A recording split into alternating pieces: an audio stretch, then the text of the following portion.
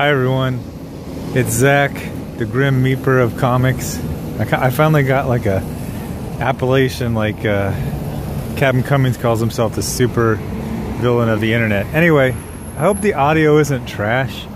I wanted to get a video in after work, but if I wait till I got to home it'd be too late, so I'm gonna knock this one out pretty quick and dirty.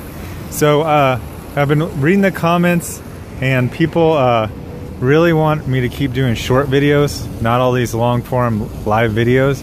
I gotta tell you, I finally got the shekel receipt and it's amazing. The live streams do really great, and that's gonna help fund the Diversity in Comics Digest in whatever form it will be, which might now be a graphic novel. So my last video or a video from yesterday, I showed how abysmal the floppies, you know, the 22 page comics are, but the trade paperbacks and the graphic novels were not that bad.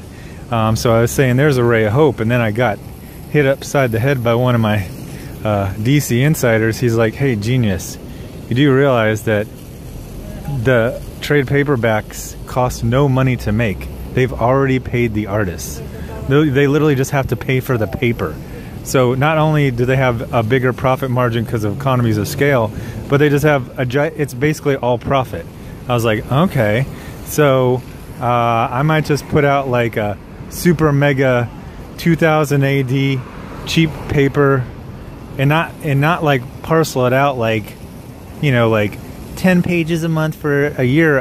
It just might just be this 200-pound beast, kind of like 2000 AD or Shonen Jump or something like that. Anyway, getting back to the topic of the story. So this is kind of a momentous day. I saw some preview art for Marvel Generations, and it's Captain Marvel and Marvel. It's Carl Manvers and Marvel, the old one with like the feathered hair from the 1990s. And this is a big day in the history of Carl Manvers because, well, technically tomorrow, because Carl is now done transitioning. I'm showing this picture, and this is clearly 100% a man's body. This is not even a woman without breasts. It's literally the pecs of a man. It's the body of a man. It's the stature of a man. There's a little bit of, you know, makeup on the face. But yeah, the transition is complete. It's been successful. Marvel, you've taken your flagship character. You've hit your two goals. You turned Carl Manvers into officially a man, and you got sales under 20,000. So, you know, whatever kind of bonus you get from corporate for ruining things twice, congratulations, you did that. But anyway, this in a more serious vein. Literally, Marvel is being destroyed. The comics industry is being destroyed. I'm wondering a couple things, because right now Disney did this thing where they pulled back all of their TV shows and movies from Netflix to start their own streaming service. Everyone's starting a streaming service, but nobody wants to pay like 5 different bills, so this one's going to end up a little funky. But I basically think that Disney is basically putting incompetent people in place in Marvel just so they can basically say, hey, we're not going through comic stores, we're not dealing with Diamond, we're just gonna shut down the comics industry, and then it's just gonna be books, you know, that pop out a couple times a year at Barnes and Noble, and that'll be about it. That's I mean, there's some holes in that theory, but you can't look at the milkshake crew, you can't look at the horrible sales and say Marvel is just not noticing that like Marvel books can barely sell 20,000.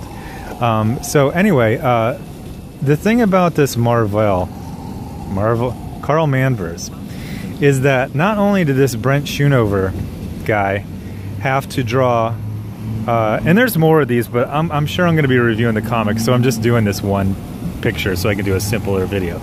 But not only did he have to draw Carl Manvers as masculine as possible with literally 0 breast tissue. These are not small breasts, and this is not the rib cage or the upper body or the torso of a woman, even a skinny woman, even an athletic woman. This is literally a man's body. So then, and you'll see this when I do the video, he had to do that, you know, that thing in like junior high where girls draw boys and they always accentuate their eyelashes and lips. He had to do that to Marvel. So the actual man gets feminized. Can we call Captain Marvel an actual woman? Carl Manvers. This isn't even transitioning. This is like, it's like how Kobik, the living cosmic cube, retroactively made Steve Rogers always an agent of Hydra. It's like Kobik made Captain Marvel always a man. Like, it was always Carl Manvers. Yeah. But anyway, the guy said, and this, like I said, there's this whole like weird Mean Girls thing where if you want to work at Marvel, you have to openly denigrate the fans. So somebody sent me some screenshots before I put him in blast and I got blocked. And he's like, a lot of fanboys have a problem with progress. Progress is him drawing a woman who used to look like a Dallas Cowboys cheerleader from the 1980s, who now literally looks like one of the science experiment photos the Marines in my infantry company found of Saddam's doctors doing wacko experiments, just cutting random parts off of bodies. She, and I'm being nice, is completely disgusting. This is abhorrent. This is a constant need by the extremist left, the childless weirdos, the bloodless, to turn over literally not only every part of society, but every single part of human nature. Not only are men women and women are men, but the way that you make a woman strong and in command is literally giving her a man's body. Like, this is just a sickness. These people need psychiatrists. They need to be out of the industry and they need heavy meds. And we need to bring back, what was the thing they used to do? The electroshock. These are the people who used to get I'm laughing, but I'm not being funny, which is kind of insulting myself. I'm being funny, but I'm being serious.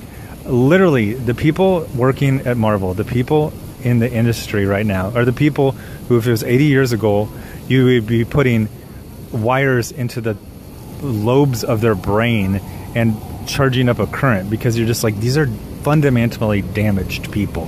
What happens in your brain to draw a woman like this? Any woman like this. Like I said, this is not an athletic woman. This is not a skinny woman. This is not a kind of manly woman. This is 100%, at least in the body, they kind of fudge it on the face. That is a man's body, and not a trans MTF, FTM. This is literally born a man, always a man, grew up to be a man. So anyway, tell me what you think about why they do with this. Tell me why you think anyone would call this progress. I think the progress comes from the thing where they're, like, I brought this up before. Marvel is obviously modeling Captain Marvel against around being a trans person, while being complete cowards and not committing to the bit. I mean, nobody buys Captain Marvel. This 17,000 is orders. That's not actual sales. They might as well just commit to the bit. I mean, you're going to virtue signal. Don't just turn on one of the bulbs in the virtue signal. Turn on all of them. You know, freaking burn out everyone's retina. I mean, you're not actually about sales. You're just all about attention in your little sad little apartments with your 10 roommates and having to go teach like sad little learning annex classes like Heather Lantos is doing. This one just got mean. I don't know. This stuff really bothered me. I have daughters, and I like women. I think women are very important to the world, not just in the very, logistical way of they give birth to people, but there's something special about being a woman.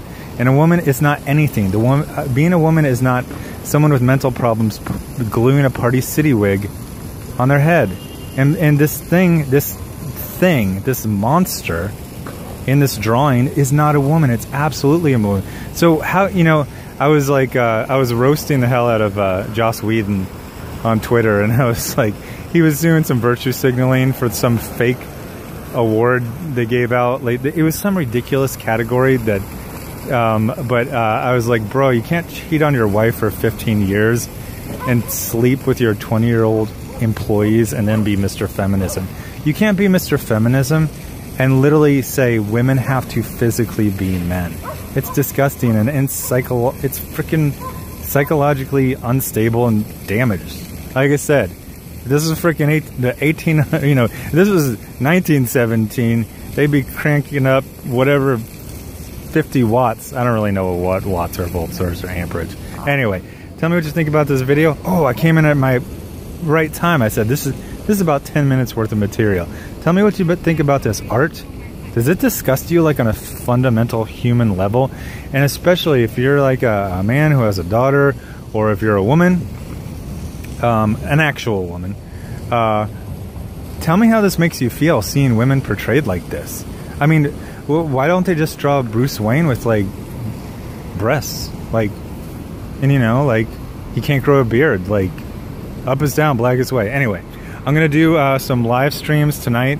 I'm actually gonna read the comic. I am never ever ever going to do that trash Moon Knight video that I did because I was tired and I was in a rush. Anyway, thanks for watching. Subscribe, make sure you're subscribed. Hit the bell for notifications, and I'll have more videos up later tonight.